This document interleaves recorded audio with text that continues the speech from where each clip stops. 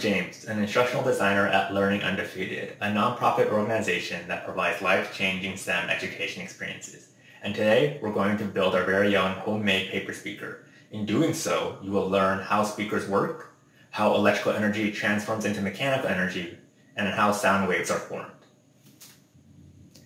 In order to build our homemade paper plate speaker, we're going to need a few things. The first of which is some Scotch tape. I also have here a hot glue gun. If you do not have a hot glue gun, you may also just use super glue. I have an auxiliary cable here. This is the same type of cable that you would use to connect your phone to your car.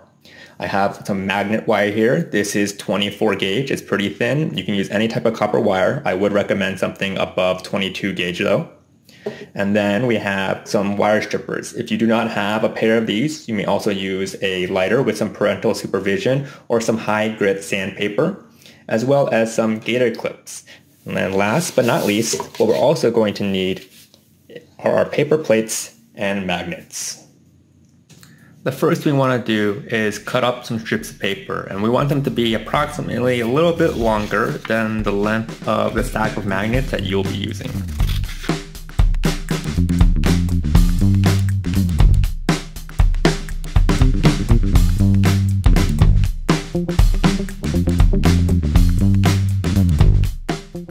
Now that we have the strips of paper cut out, we're going to take a head of magnets, our stack, and we want to start rolling them up.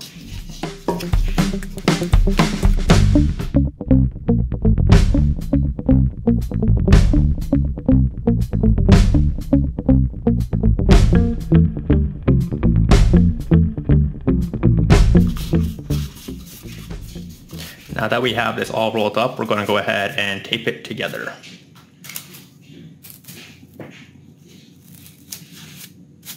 So with our magnets all rolled up, what we're going to do is we're going to take some of our wire here and we're going to head and start wrapping it around our cylinder. I'm going to wrap it around 80 times. I would recommend minimum 50 if you're going to be using this, especially at 24 gauge. What we want to keep in mind though is that we have our magnets seen here at the bottom. We're going to be wrapping it here, and we want to make sure that the ends are going to be sticking out maybe 2 or 3 inches.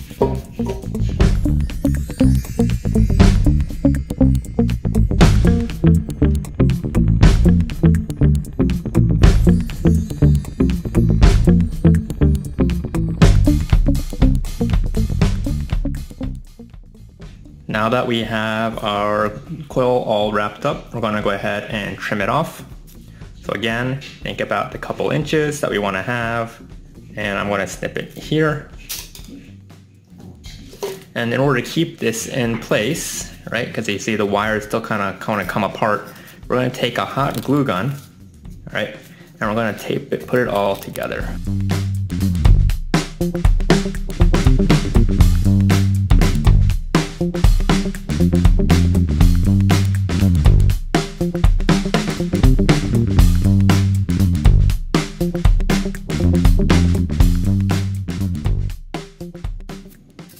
Once your glue has dried all the way, we can go ahead and do the next step. So what we need to do is to actually remove the inside of our cylinder. We're going to push out the magnets and then remove any of the external pieces of paper that we're no longer needing. So we only want to use the external one.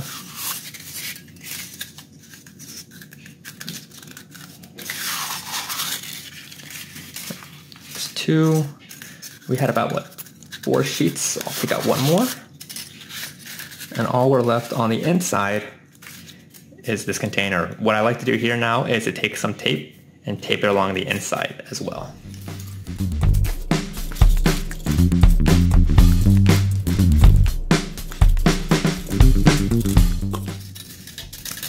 We can test the size of our cylinder by briefly taking our stack of magnets and making sure it should go up and down easily above it. Because this is longer than this height, we're going to need to take a trim of our cylinder stack.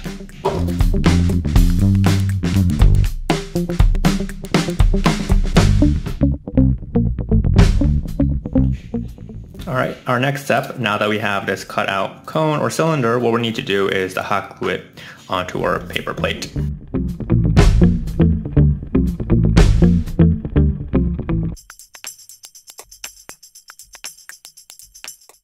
As we let this glue dry, what we're going to do is take our 2 copper wires here, these are going to be our lead wires, and we're going to go ahead and also glue them onto the end point of our paper plate.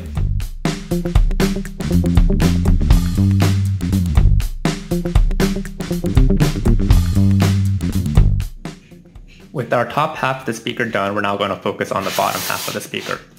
We're going to go ahead and again take another paper plate, and this time we're going to hot glue our magnets right onto the middle. Right. Our bottom half of the speaker is also going to need a suspension system to deal with vibrations. In order to create the suspension system, all we have to do is again take another piece of paper plate, and I'm just going ahead and cut out the flat portion of it.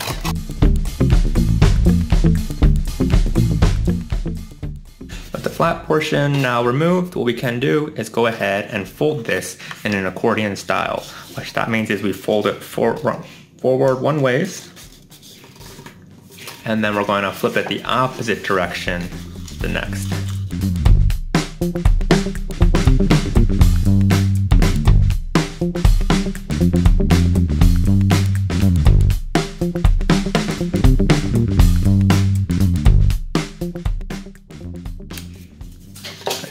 So what we have here now is an accordion folded, and we're going to cut it in half to create 2.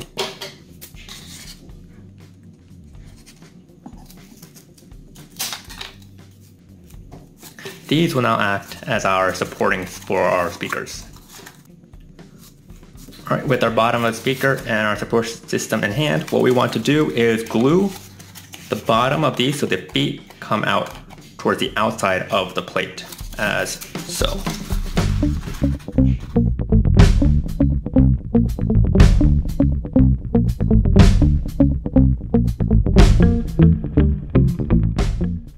With these planted, our next step is to go ahead and let it dry, but thinking ahead, we're going to put glue on top of here in order to go ahead and put our speaker top right on top.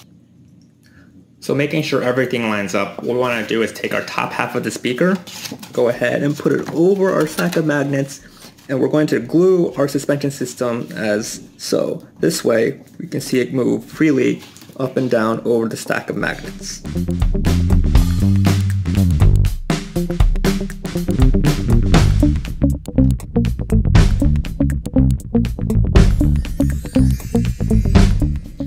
All that's left now is to remove the insulation surrounding the magnet wire in order to ensure a strong connection between our laptop or phone and our paper plate speaker. For simplicity purposes, and I recommend this with parental supervision, I'll be using a lighter to burn off the insulation. You can always take fine grit sandpaper, probably at least 800 to 1000, and to rub it off. Alright, all that's left now is to now connect our auxiliary cable, which is connected to my laptop, to our paper speaker using our gator clips. In order to connect our gator clips, we need to hook it up to our auxiliary cable. So this cable is currently hooked up. One end is plugged in to the laptop. You can also plug it into your phone, and we need to connect this cable to our 2 lead wires here. So what I'm going to do is hook up my 2 different gator clips to each of our lead wires.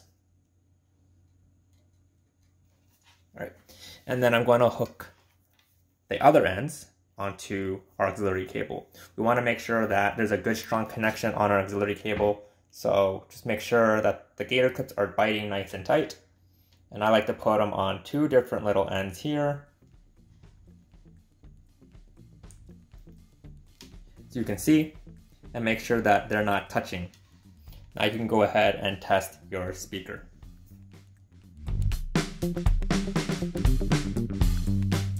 And now for the moment of truth.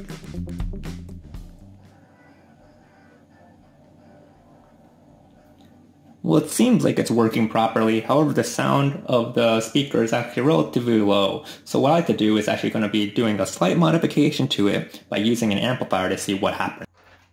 So as I mentioned before, when I think about trying to make this stronger, I was going to use my amplifier. So what I have in hand here is my headphone amplifier.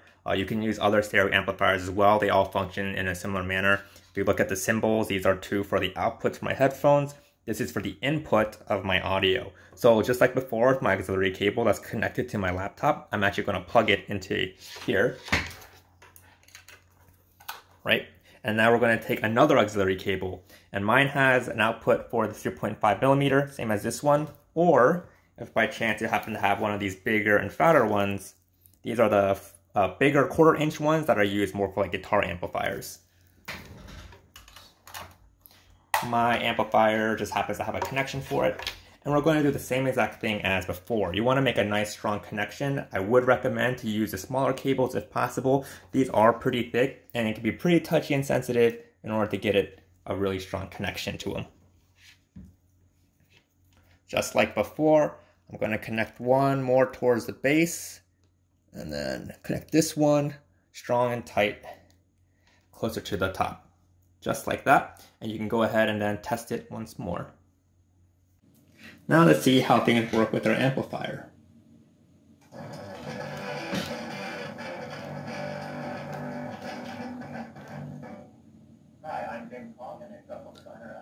Well, it seems like our paper speaker is working much better with the amplifier, as you can see with the vibrations on our paper plate speaker. What's happening is that there's an electrical current that is being sent through the voice coil that we have here being wrapped by our magnet wire. And so this coil ends up creating an electric field that interacts with the magnetic field created by our magnets at the bottom, right? Because these charges repel and attract each other, the voice coil ends up both attracting and repelling and creates that vibration we saw earlier. When these vibrations occur, it creates what we now know as sound waves or pressure waves. So there you have it. That's how you create your very own homemade paper speaker. I hope that by following my instructions, you're able to get something similar in output. In doing this, I hope that you're able to get a better understanding of not only how speakers work, but also understanding how the type of energy transformation that occurs in a speaker going from electrical to mechanical, as well as understanding how the vibrations end up creating pressure waves that we now know and call sound. So Learning Undefeated has lots of other cool science activity ideas. Visit us at learningundefeated.org/@home science for some more cool experiments.